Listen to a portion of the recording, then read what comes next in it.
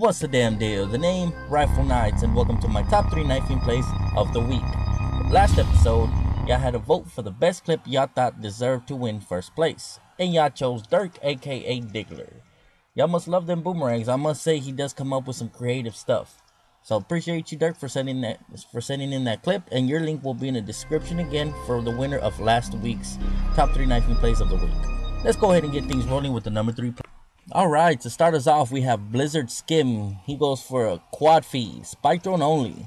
And then he does get the last one for the kill cam.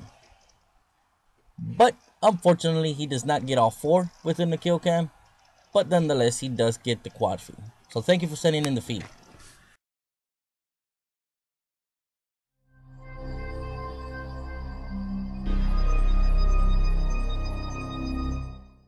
Alrighty, coming in at number 2 is BFK Clan.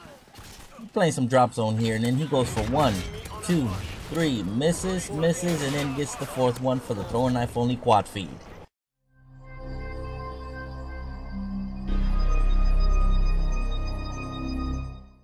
Taking this week's first place is Ink E4 with an absolutely insane feed here. Check this out, he gets the first 2 split. Alright. Then after that, he just goes and tears it up for a 5-man on-screen throwing knife only.